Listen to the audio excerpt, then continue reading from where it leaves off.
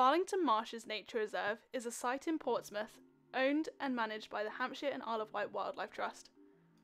It is a Ramsar site, a site of special scientific interest, a special area of conservation, and a special protection area.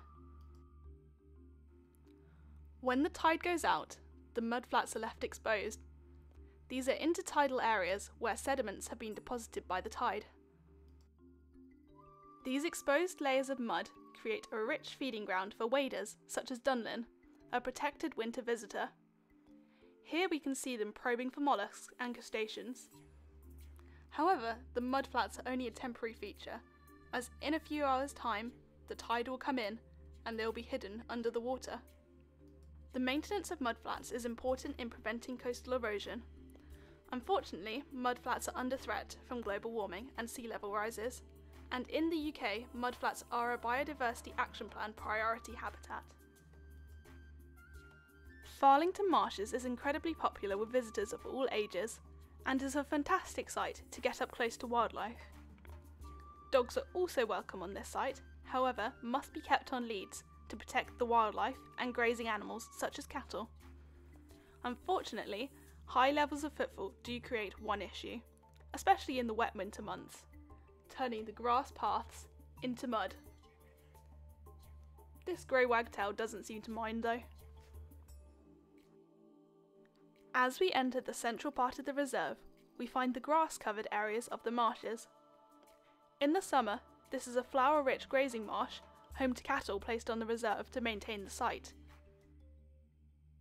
These grassy marshes are rich in invertebrates, providing food for many species.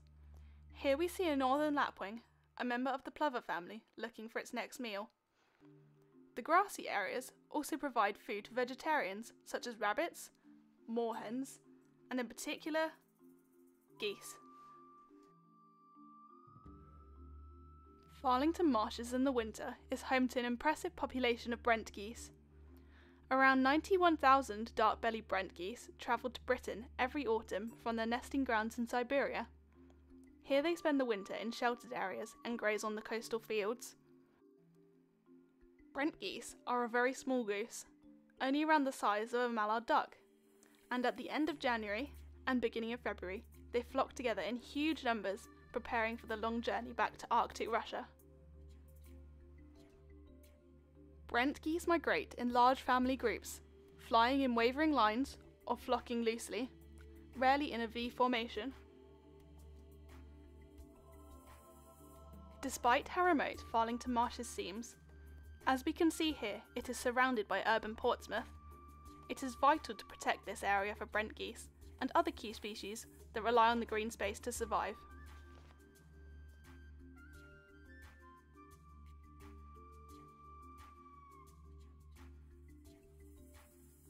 Another key section of the reserve are the multiple brackish channels which interlink between the lakes and pools. These areas are a haven for wildfowl, including widgeons, teals, gadwall and pintail, all flocking together here in the winter months. Little grebes can often be seen diving here, searching for fish and invertebrates. The brackish lakes and pools are surrounded by reed bed. Reed beds colonise open water and wet ground. Without seasonal cutting and management, the reeds would leave a considerable litter layer that would eventually provide opportunities for succession, and a wet woodland would form. Reed beds are a priority habitat for conservation. They are one of the most important habitats for birds, including nationally rare red data book birds such as bearded tit, bittern, and marsh harrier. Marsh harriers are a medium-sized raptor which predate on frogs, small mammals, and birds like moorhens and coots. Typically these birds migrate to Africa in the winter. However, Farlington Marshes is so rich, it enables this population to stay year-round.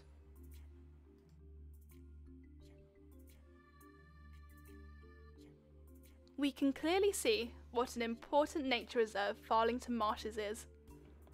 Its wildlife forms an impressive spectacle and is a place any nature lover must visit. We must also protect this site, so it may be enjoyed for many generations of wildlife and humans to come.